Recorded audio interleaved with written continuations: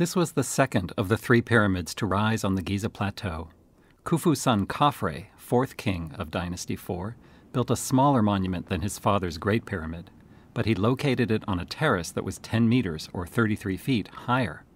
It measures 215 meters, or 705 feet, on each side, and stands 143.5 meters tall. That's just over 470 feet.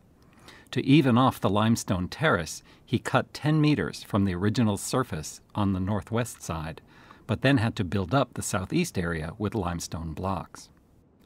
Khafre cased the lowest course in granite, while the rest of the pyramid used limestone. Although much of the fine white limestone casing blocks from Tura, across the Nile and today just south of modern Cairo, were quarried away in later times, about 1/4 of the white casing stones remain intact towards the top. This is the defining feature and easiest way to recognize Khafre's pyramid. On the south side, Khafre placed his little satellite or cult pyramid, thought to hold a symbolic burial for his statue, representing his Ka, or life force. Today this pyramid is completely destroyed. 5 boat pits flank the pyramid, or mortuary temple, on the east side, but none of them revealed any contents, unlike the 2 boat pits on the south of Khufu's pyramid. Coming around to the north side, we find 2 entrances, one at ground level, used today as the modern tourist entrance, and the other located about 12 meters or 40 feet higher.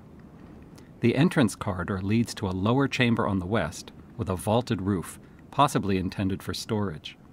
The burial chamber itself, also vaulted, is located in the center of the pyramid, just above ground level. It's oriented east-west.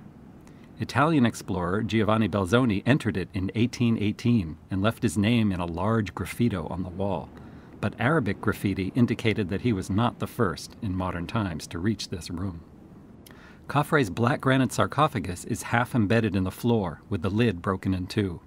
Here was also the earliest royal example of a pit cut in the floor for the canopic chest, meant to hold the king's internal organs. The bones of a sacrificial bull were found in the sarcophagus, but were most likely a much later addition.